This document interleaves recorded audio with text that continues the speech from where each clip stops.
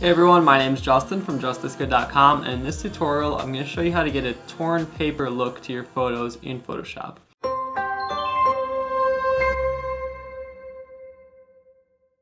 So you could start working directly on a photo that you have open, or you could start a new canvas and drag a photo in there if you want a specific size to your document. But I'm just going to work on this photo layer here. The first thing we'll do is create a background layer. So I'll go to Layer, New Fill Layer, and a lot of times you might see this with some fun watercolor textures or whatever. You could find those on the internet, but I'll just use a new pattern fill layer that Photoshop has built in. So I'll use one of these cool color paper surfaces, and I'll pick a fun one to use. So we'll pick this cool pink one here. So I'll press OK. And now that I have my background, I'm going to make sure my layer is unlocked, so I'll double click it and press enter if it's not, and I'll drag my layer above everything. But I'll hide it for now because we still want to create our torn paper template.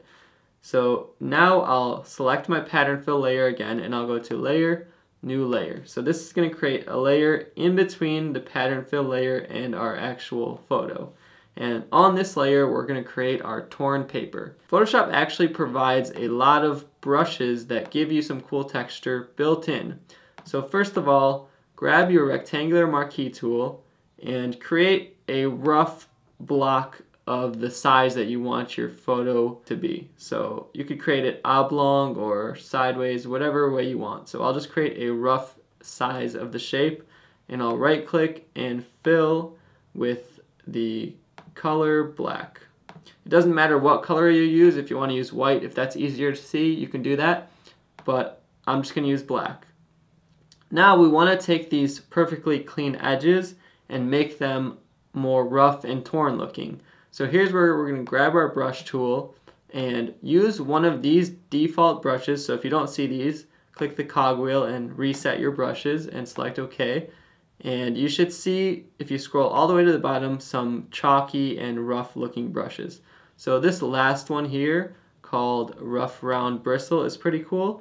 You can adjust the size to something that works well to your photo and just begin painting in the edges. You can see it's already getting that bit of a rough, torn look. Just to mix it up, I'm going to grab one of these other chalky brushes, and I'll just start getting that destroyed look in the way that I want. If you want, you can even do the same with erasing rather than brushing. So once you've brushed out some, you can actually grab your eraser tool, grab those same brushes and rip out some of those corners, to create a different look. But once you're happy with your overall torn shape, now we're going to place our photo within it. So I'll unhide my photo layer, and I'll actually just create a clipping mask since it's directly above this shape layer. So you could use the shortcut Option Command G or go to Layer, Create Clipping Mask. Now I can grab my Move tool and move it around wherever I like, and I can also use Command T or Edit Free Transform and scale it down to a size that I like. And before we finish, we're going to create some illusion of depth on this piece of paper by right-clicking that black shape layer, selecting Blending Options, and checking Bevel and Emboss. Here I'm going to use a pretty strong depth and turn the size down to just a few pixels, so just the edges have a little bit of a shadow and a highlight to them. You can also adjust the angle of this highlight depending on what looks best for your photo.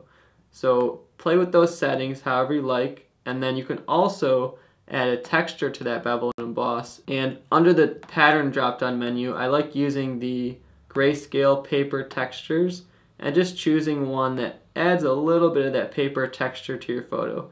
It's almost hard to see, but you want to keep it at a very low depth of like 10 to 5%, and you'll notice if you take it too far, it just starts to get wacky looking. So keep it at a really low 5% just to give you some texture.